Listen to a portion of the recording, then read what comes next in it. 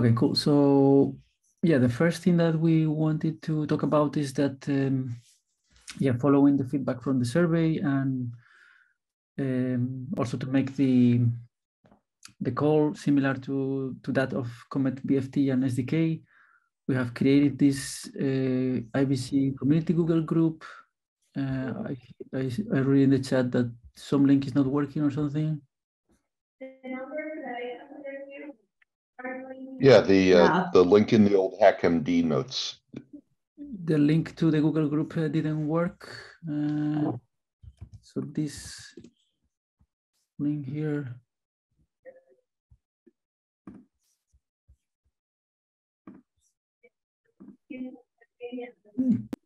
Can you guys try if that works? Doesn't work for me. No? I just get you are not a member of any groups yet. Okay. All right. I guess that's something we need to figure out. Then. Yeah. We'll follow up then on that, so we won't just like cancel immediately. Yeah. But yeah, probably we should just do it offline. Yeah. Okay. So yeah, but yeah, we have created this group, and yeah, and we're going to transition also to a Google Doc for the notes of the meeting. So once you're able to join the group, you should be able to access that, and also the calendar for the invite. Yeah, so this is what the document will look like. And yeah, we are starting today to use it.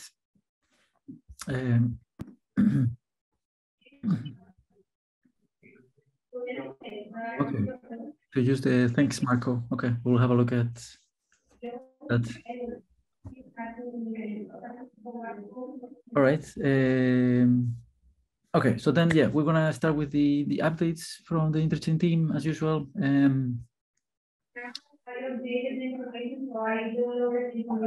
Somebody can maybe mute.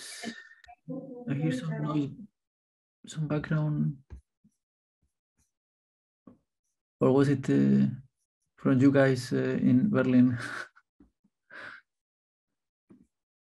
All right, anyway, Susanna, if you want to go ahead with the updates from products. Okay, yeah, just a couple of things. So we have a new DevRel joining our team who you can all see on camera. So I know, Stedhal, maybe you want to introduce yourself rather than... Yeah, I've been introducing myself every day for the past 10 days maybe, but yeah, nice to meet you all. Some of you, I've already introduced myself a couple of times, but I'm Serdar. I'm the new DevRel in the IBC team. And before this, I was working in Secret Network in smart contract development, Kasuma. Yeah. So yeah, didn't you like host the Secret Network Summit thing? I don't think that was me. Yeah, though I might have done like there was a what was that? Some kind of workshop, like online workshop, where I was involved in, and I was also presenting, but I don't think, yeah, I didn't host the summit.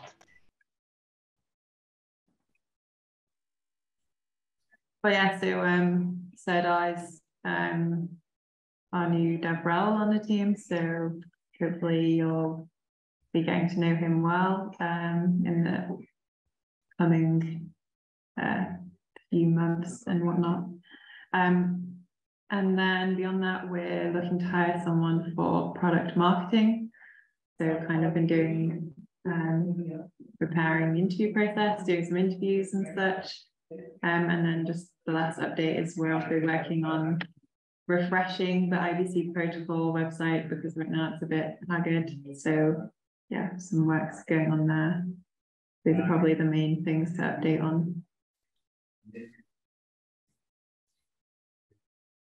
That's cool. Thanks. Then yeah, on protocol and engineering, yeah, we worked on our OKRs for Q2. Yeah, these are some of the highlights, the major things that we plan to achieve. Yeah, we want to cut the final releases for 7.1 and 7.2. We want to tag channel upgradability alpha. We want to work on path unwinding, yeah, work on the spec, and then either on the implementation or a review and implementation. Maybe we'll talk more about this a bit later on, about the different approaches that we can go for path unwinding. And yeah, we also want to start integrating with Comet BFT 038 and the next SDK release. So those would be like the major things for this quarter. Then talking about the releases, so 7.1, yeah, on the ADR 8, yeah, so from previous calls, we mentioned that we have this interface that the packet data of the applications can implement. Well, and we implemented for ICS 20 and ICS 27. And the ADR 8 middleware can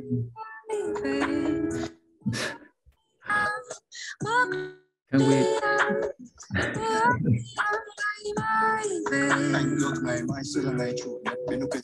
can we I believe that's LIC or Carlos, you can just mute the yes, I just mute him. Yeah, okay, cool. Thank you. Yeah, so we have this interface and the middleware, the ADR 8 middleware can use the interface to get the callback addresses, and Osmosis has been working on a WASM hooks middleware, and yeah, and we want to meet with them and Confio to have a review of the design of that middleware.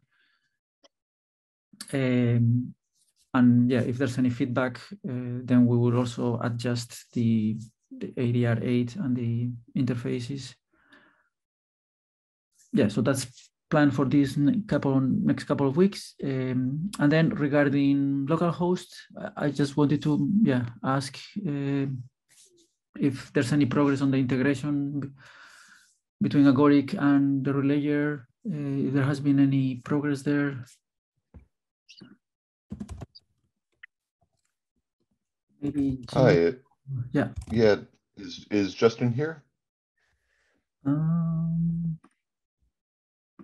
No, I don't see him.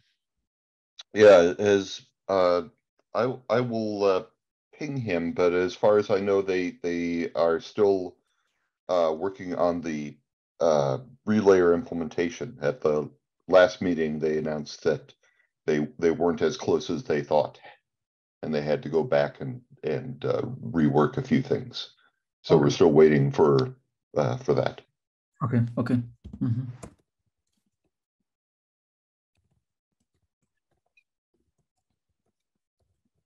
Thank you. Yeah. Okay, then that's for v7.1. Then for 7.2. What's the timing for P701 or 7.1? Yeah, so it's a bit pending on ADR 8 to get this feedback. From the WASM hooks middleware. If there's anything we need to adjust there on ADR 8, and there's another PR. Yeah, there's another two features that we would like to include. One of them is about adding a state entry with the total amount escrow in transfer.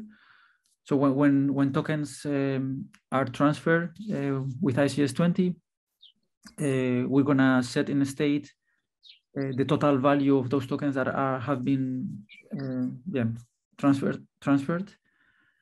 This is also a request. This was a request from Osmosis because they needed to have this. This would facilitate their rate limiting middleware. So that's one that we're working on as well, trying to include it. And another one is adding also JSON encoding for the interchain accounts transactions for the messages that are sent from the controller to the host. At the moment, the messages are protobuf encoded, but we also got a request from Cosm Wasm and EVM chains to be able to do the encoding in JSON. So we are also trying to see if we can include that one in the release. And yeah, we're also waiting on the feedback of the integration between Agoric and the Relayer for the localhost client to see if there's anything that we would still need to adjust there. So that's a bit like the pending work.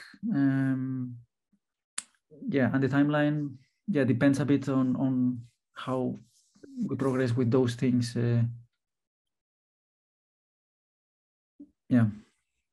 Does that answer a bit your question,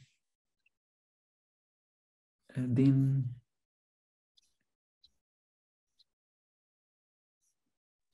Yes, thank you. Thank you. Then for 7.2, we're doing a bit of work on the WASM clients PR opened by Strangelove. Reviewing and doing some small improvements there. But yes, it's still work in progress. I'm working together with Strangelove to upstream it to IBC Go. Then for V8, we're focusing a lot on general gradability. The last couple of weeks, we have been discussing some design improvements, and we agreed on them last week after Colin made a proof of concept with those improvements. And we are trying to apply those improvements now to the init and try steps of the handshake. As part of these improvements, there's something that is relevant for the relayers. So maybe Colin or Aditya, if you guys want to explain that in more detail.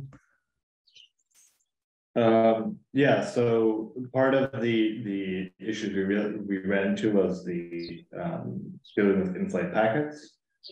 So one of the improvements that we made is that the handshake would first block incoming sends and then flush all packets left in the queue before continuing the handshake.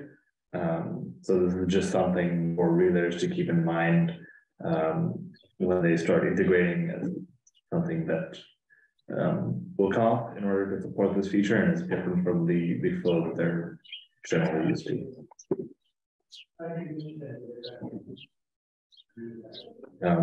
Are there any relayer people on this call to have any questions? I don't know if there are. Maybe Luca. I'm here, but I still need to look at the new design too. Okay. Yeah. Questions.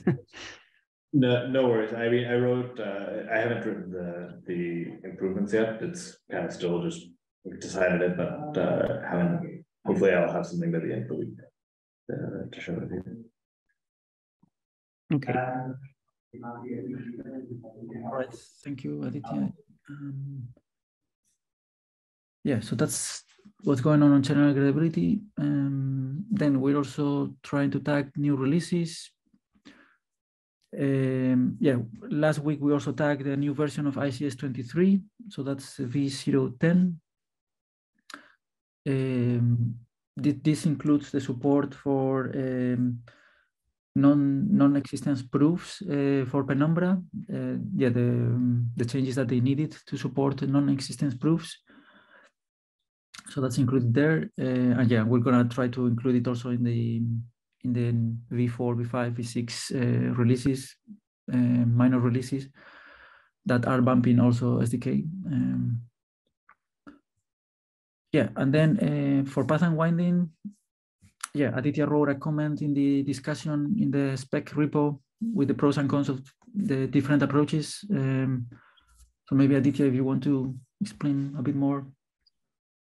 Yeah, I could also tackle Jacob's question in the chat on comparing unwinding to packet forward middleware. So it's the same fundamental feature. I just think the path unwinding is a better descriptor of what we're trying to do and achieve than packet forwarding, because the point is to unwind the denom path back to its source and then send to its final destination, so that we get the desired denomination that the user expects, rather than this additional hops that we have in IBC.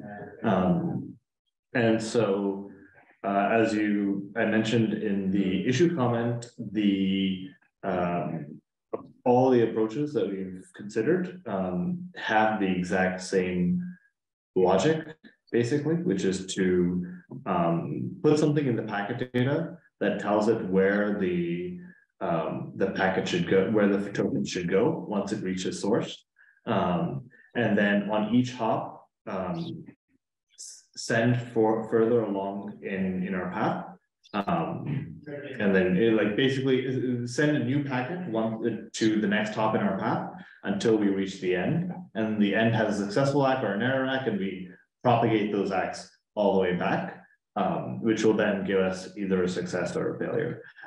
So to achieve that, it would require some changes to the current packet forward middleware, and it would also require some channel upgradability. If we went that route, it would require channel upgradability so that chains along the path are aware of what the next chain along the path is running, what code it's running.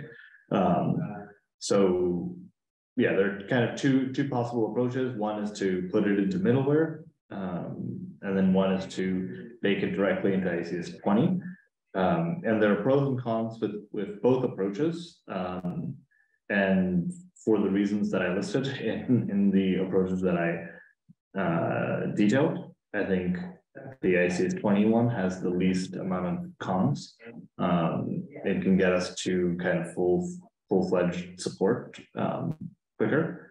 But yeah, I've kind of written the pros and cons and what I think is what our team thinks is the right approach given those pros and cons. It is welcome for it is part of the discussion on path unwinding. So yeah, definitely please read through it and comment if you have any questions or concerns. If you don't mind, I'll ask just one really quick question. Is there a pathfinding aspect to this? Or with PFM, when you want to say go, say you're doing origin, intermediary, destination, right? You program all of that into the first transaction, and then it'll route along that path.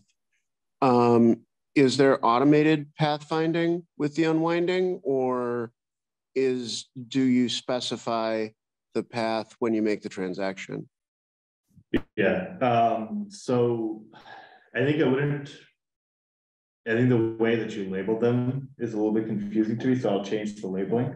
I think it would be more like, I think that the kind of example would be more like, okay, sender chain, intermediary source, destination would be kind of the path that we would be supporting.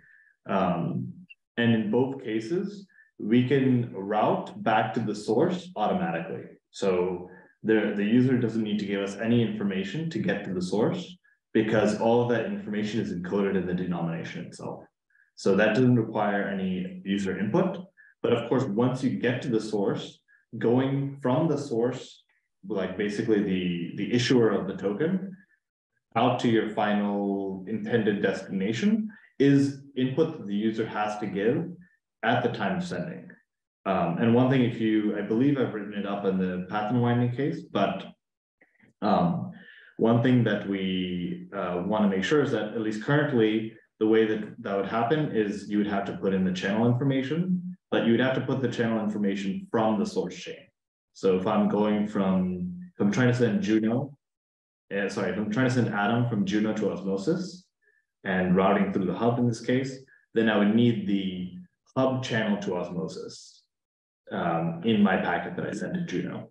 Or I need to put that information in the memo or in a different field or something.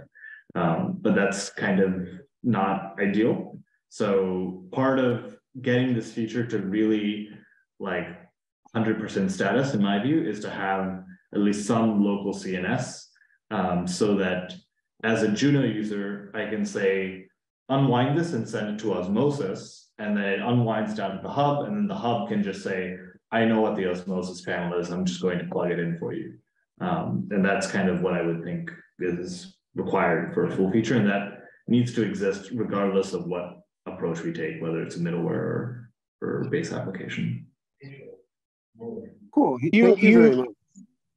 You mentioned that the denom encoded the source in the 4-hop case, but is it the denom encodes it, or the denom encodes, one step, and it's just you can trace through those intermediaries what the source is, so the denom implies it, but it doesn't actually have it in the denom, or is there something different? The denom tells you the exact path to the token took. So then we would just take the first prefix of the denom and use that as our channel ID, and then we would send it. And once we sent it, because it's sent backwards in token history, the denom that we would receive is like one path, one hop shorter, and then we would take the next path, and then by the time we get to the source, it'll be like completely unwound. Yeah. Sure. Right. So, okay. I just wanted to make sure that matched my understanding. What you said, I couldn't interpret that way. So thank you. Yeah. My point is just that the user does not need to give us any information to get it to this.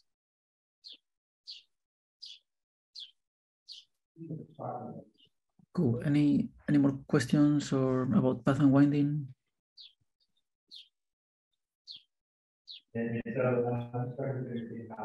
Right. Then that's the updates from the Interchain team. Any more questions about anything of this? Any of this?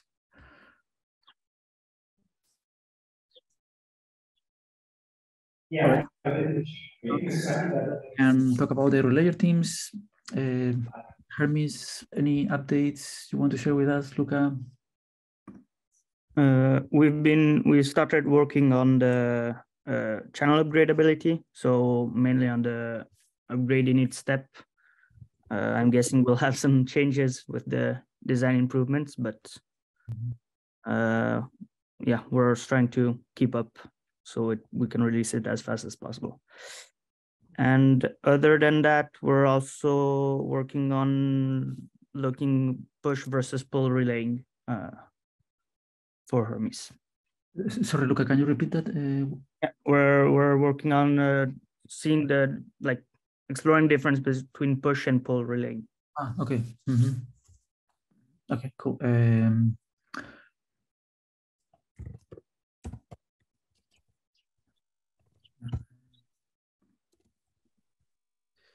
Okay, cool. Yeah. Thank you. Yeah. And from the relay team, any updates that somebody would like to share?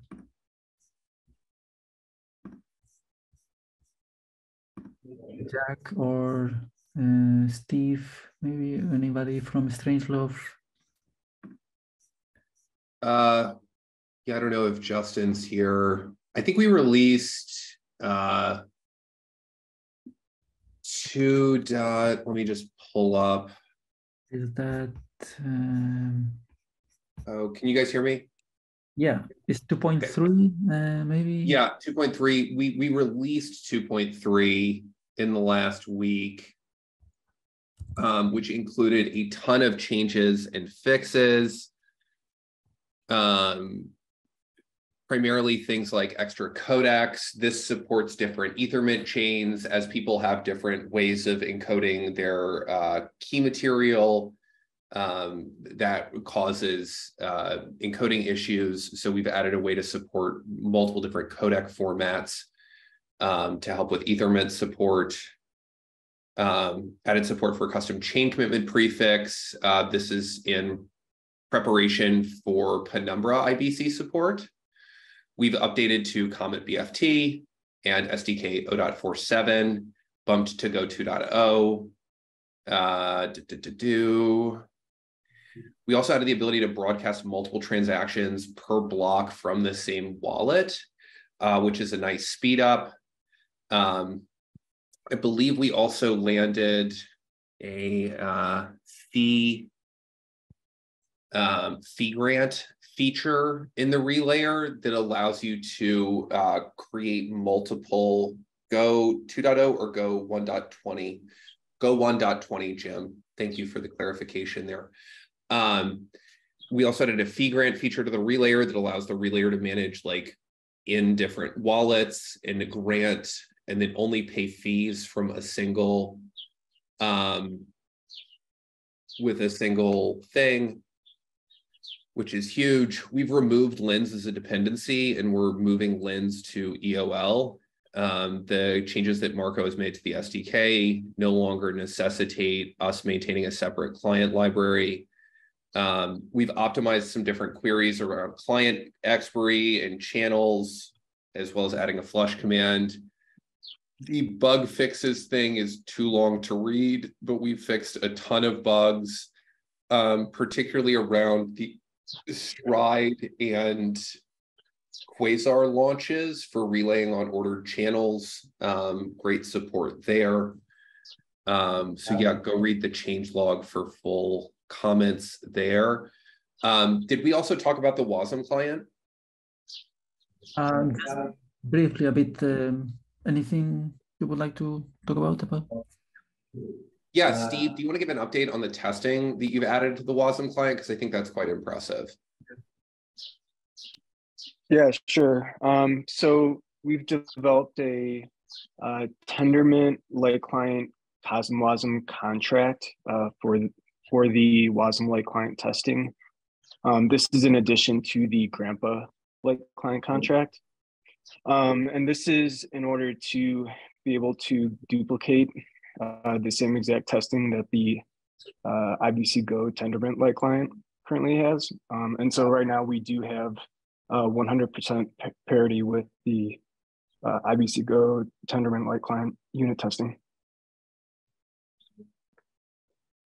Yeah, that's pretty cool. Yeah. One thing I will note about that, because we're testing this in the Go side of things, this exact test harness is reusable for any CosmWasm-like client contract that we add, which is like pretty impressive. Mm-hmm. Yeah, indeed. Yeah. Cool. And yeah, and the release, the 2.3 release is really feature packed. So congratulations for that as well. Yeah. You know, Carlos, we're just over here doing it. Yeah, yeah, definitely. Yeah. Cool. So anything else to talk about today? We can move to the section about other updates or topics. Is there anything somebody would like to talk about?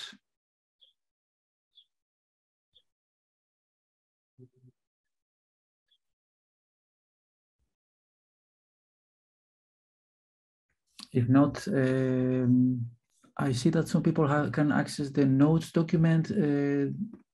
Is the Google... I guess the one thing, did we discuss the loopback client? A little bit, yeah. So Jim mentioned that there are still some implementation. The implementation still needs to be finished in the relayer before they can do the integration with Agoric. Yeah, that's correct. I'm just checking the channel and haven't had an update there for a while. I just pinged Justin. Is that something you're expecting from our team? Jim? From Strangelove, yes. Yeah. Okay.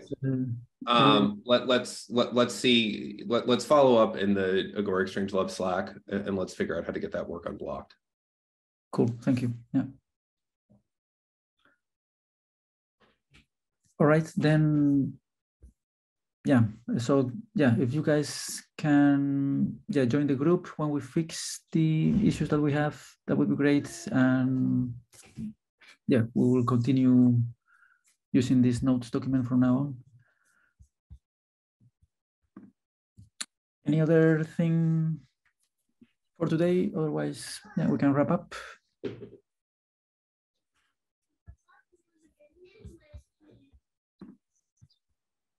All right, if not, thanks a lot, everyone. And see you. Thanks, everyone. Bye-bye. Thank you. Awesome. Thank you, guys. Thank you.